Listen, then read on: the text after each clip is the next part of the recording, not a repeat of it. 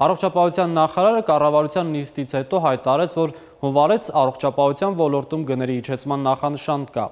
Նախարարությունը նախաձեռնել է կենտրոնացված գնումների նախագիծ, որով պետական պատվերով ձեռք բերվող դեղերի գների 20-ից 23% իջեցում կլինի։ Բայց այս պատճառով չէ, որ առողջապահության նախարարը վերջին մեկ շաբաթվա ընթացքում հայտնվել էր մեդիայի խոշորացույցի տակ, այլ այն պատճառով, որ հղում էր արել տասնամյա վաղեմության մի հարցման եւ հայտարարել, որ Հայաստանում մինչև 15 տարեկան աղջիկների 25%-ը ունեն սեռական փորձ։ Հետո ստիպված էր պարզաբանել, շփոթմունք է եղել, խոսքը տղաների մասին է։ Սա առողջապահության նախարարի առաջին մտածրիվը չէր։ Մենք իմի ենք բերել վերջին մեկ տարվա ընթացքում Լևոն Ալթունյանի 5 աղմկահարույց հայտարարությունները մեկ տեսաբլոգով։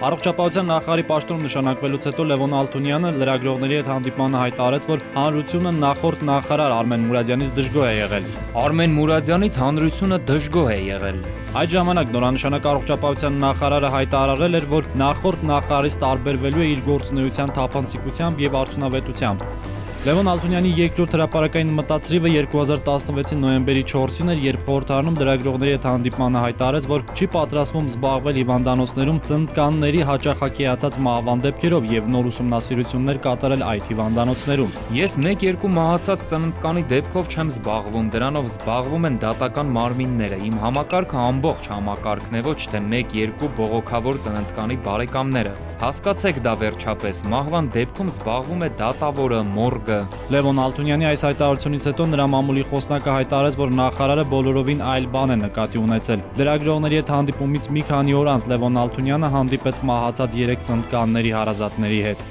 Առողջապահության նախարարի հաջորդ մտածրիվը ամռանն էր, երբ ներկայացրեց ծխելու դեմ պայքարի նոր ռազմավարությունը։ Կառավարության նիստից հետո նախարարը ծխողներին անվանեց անհաջողակ։ Երիտասարդ սերունդը մեծացնելիս իրենց մոտ պետք է ձևավորել այդպիսի կարծիք, որ ծխողներն անհաջողակ են։ Բուռն քննարկումներից հետո առողջապահության նախարարը հայտարարեց, որ ինքը երբեք չի ասել, թե ծխողները անհաջողակ են, որովհետև իր ընկերները ծխում են։ Ինքը նկատի է ունեցել, որ ամբողջ աշխարհում կերտվում է ծխողների անհաջողակ իմիջ։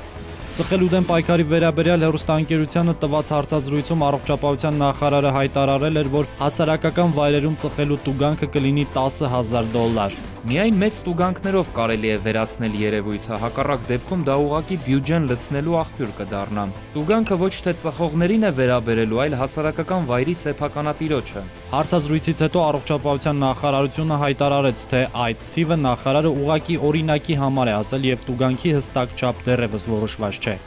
Լևոն Ալթունյանի ամենաթարմ մտածրիվն անցած շաբաթ էր, երբ հղում անելով ինչ-որ վիճակագրության հայտարարեց, թե Հայաստանում մինչև 15 տարեկան աղջիկների 25%-ը սեռական կյանքի փորձ ունի։ Այս վիճակագրության պատասխանել էր այն հարցին, թե ինչու են պապիլոմավիրուսի դեմ պատվաստում հենց 13 տարեկանում։ 13 տարեկանում պատվաստելու տրամաբանությունը հիմնականում այն է, որ այն պետք է կատարվի մինչև առաջին սեռական փորձը։ Հարցումները ցույց են տալիս, որ Հայաստանում մինչև 25% աղջիկներ մինչև 15 տարեկան ունեն այդպես փորձ։ Այս հայտարարությունից մեկ շաբաթ անց լրագրողների հետ հանդիպմանը Լևոն Ալթունյանը հայտարարեց, որ տեղի է ունեցել շփոթմունք։ Հարցումներն արվել են մոտ 25 տարի առաջ եւ տղաների 25%-ն է ասել, որ սեռական կյանքի փորձ ունի։ Այդ հարցումներով աղջիկները 1% են եղել։